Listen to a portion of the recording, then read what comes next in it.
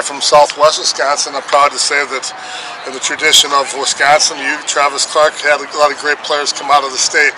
Talk a little bit about your pro career, who were you with this year, and how long you've been around. And you're not a very big guy. Talk about your size and weight.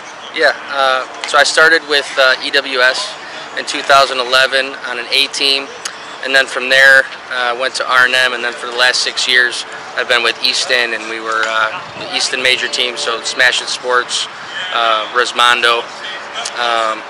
As far as the hitting as a little guy, how big are you? I'm 5'9", 205. Not exaggerated. Not exaggerated. No, 5'9". 5'8" without the hair gelled up. Yeah, 5'10" with the hair. Yeah. So yeah, it's you don't always have all the power that the big guys have. You don't have that leverage. So it's you know, you really got to have good swing mechanics and staying through balls. Your misses don't go as far. So you know, it's just a lot of staying the ball and trying not too hard. I know you got great speed and you're a great defensive player. Where are they playing you at? This year I'm going to be playing shortstop for Precision Smash It.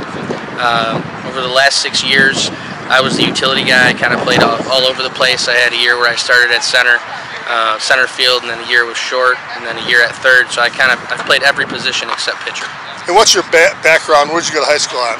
I went to high school at Kenosha-Tremper, and then I went to college at Wisconsin Parkside, Division II. What kind of a career did you have at Parkside in baseball? I had a good career. We lost in the game to go to the World Series one year. That was our best year, and then that was the all-time best school record that the college ever had. Nice. As well. They've had a great program there. Any looks to the majors or anything? No, that was the dream, but that never worked out. What's the big adjustment? And they teach a lot of Mike Epstein and those guys teach a lot of the inside-out baseball swing, lift up the front elbow. What changes did you make, and what changes can you give to the rec guys coming out of baseball into slow pitch? Yeah, so it took a little time actually. When you're playing baseball, you see people playing softball, and you're like, man, this is going to be easy. But it's actually not. You got to actually learn. It took a couple years to figure out how to get some power. The baseball swing is so short, so quick. And I think with the softball swing, you got to kind of learn that happy medium where you're actually lengthening the swing out a little bit with the timing, but you still have to be quick to the ball. So, you know, it's almost making your swing a little bit longer, but still staying explosive through the ball. What's your go-to base hits? What do you try to attack? My go-to base hit swing has always been the 3-4 hole in between the first and second baseman, or I'll try and go to right center. I think that's a little bit of the baseball background. It's just an easier swing for me. Or I'll go right off the pitcher, either way if I'm going for a base hit. So the pitchers try to jam you inside to take that away? Yeah, because it's hard when you're pulling the ball and you don't have any home runs left. You know, after a certain amount of time, you know, it's even for me as a little guy, it's harder to keep the ball in the park when you're pulling the ball.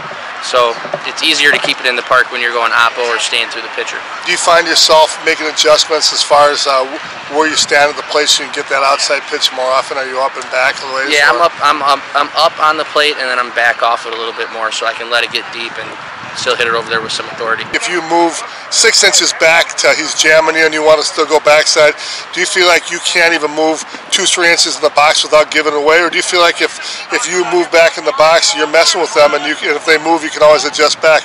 What's the cat and mouse game you play as far as where you stand? You know, it's at the upper level, guys get a good feeling of where you normally stand, and they know where you like to swing, and then they'll also cheat on the pitch, so you really got to start to try and disguise that a little bit.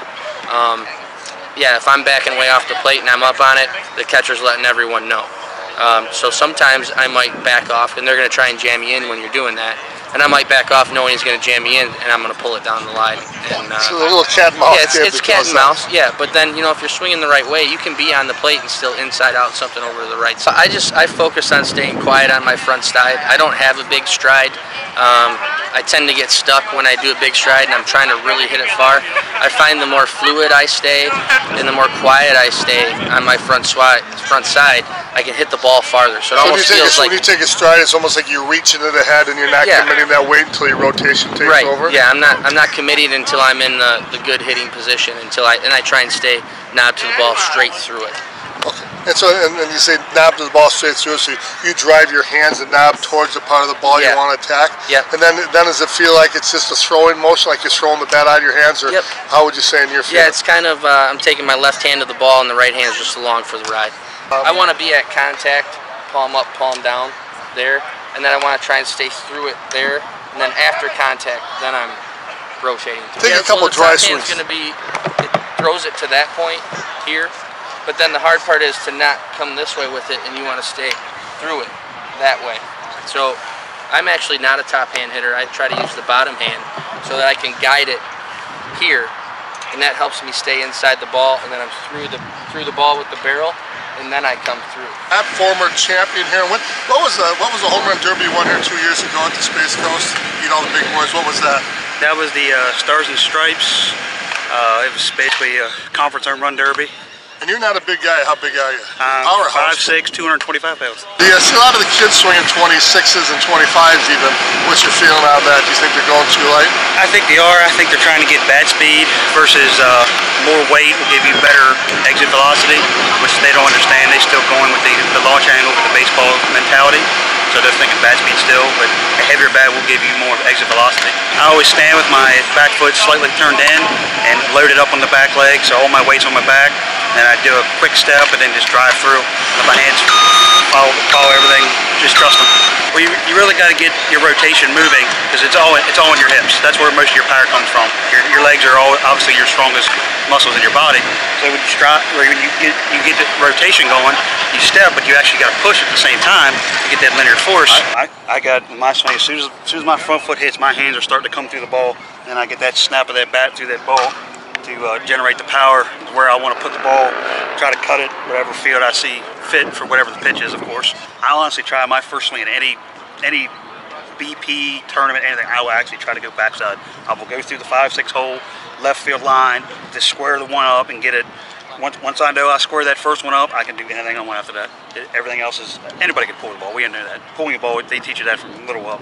But learning how to hit backside and through the middle, once you square that first one up through that hole and you hit it where you want to and you get it well, and it's just the confidence is there and you know everything's right, your mechanics are right, everything's where it needs to be, and you just go hard and go from there. What do your friends think about you getting a shot to play some major conference ball last year? Pretty cool. Pretty cool. It was a very good experience. It was great. Honestly, good people, good teammates. It's a good program. Everything. Brett Helmer was nothing but, generous with me. He treated me like family. It was a great experience. That pitcher's releasing the ball and I'm already loaded and ready to go. What that causes me to do, I'm either going to sit on my backside too long or I'm going to be here ahead of the ball. So to me, I let the ball get almost 3/4 of the way. If I could stay calm, let him release that ball, recognize, like it, love it, it's over. And hit it within that rotation. And hit it just fine, because I've allowed myself to not fall out of balance. Right. I've allowed myself a shorter amount of time for things to go wrong.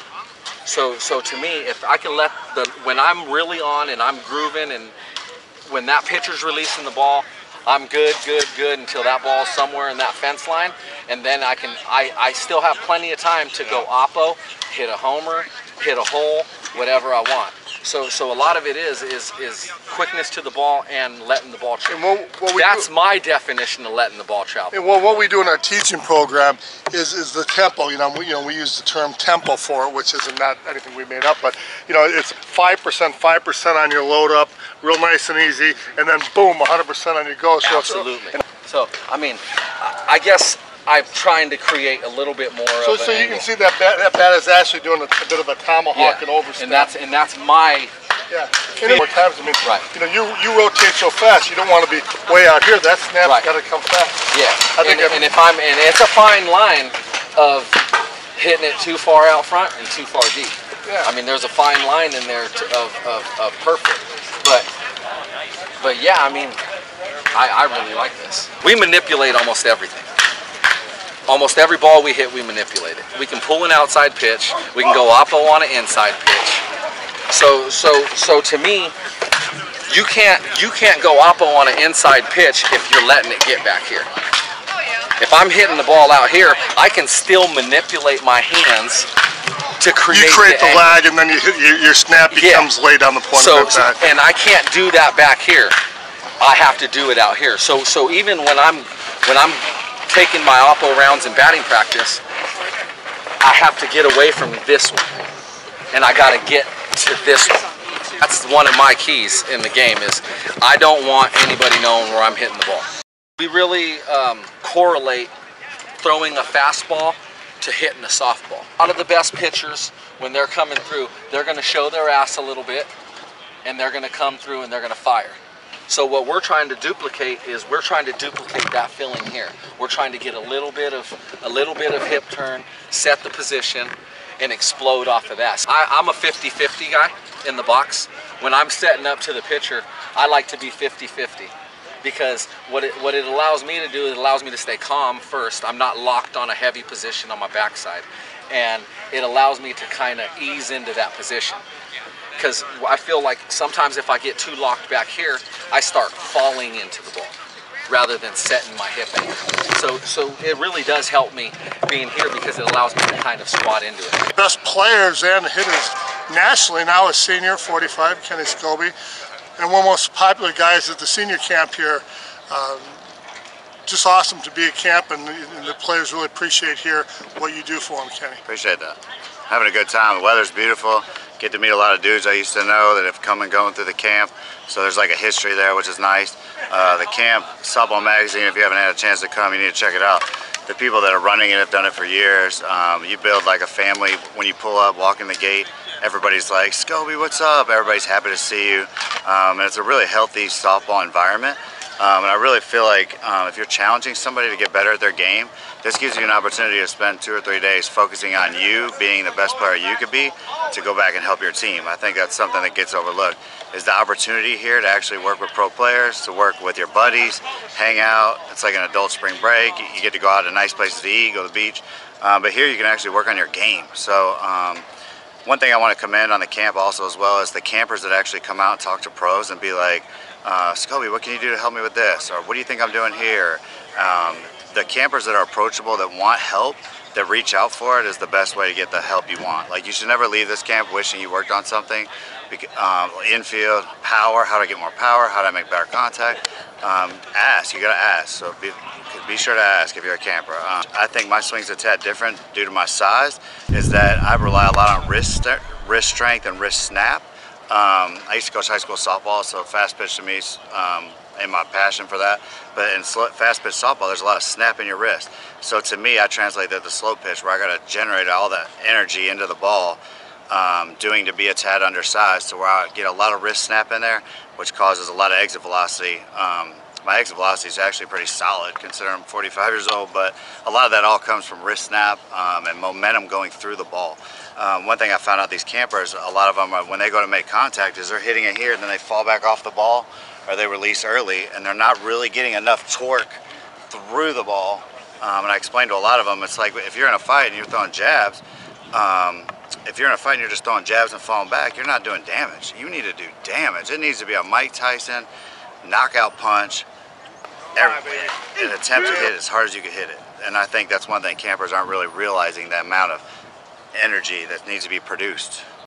Sweet D. Marini's, my friends.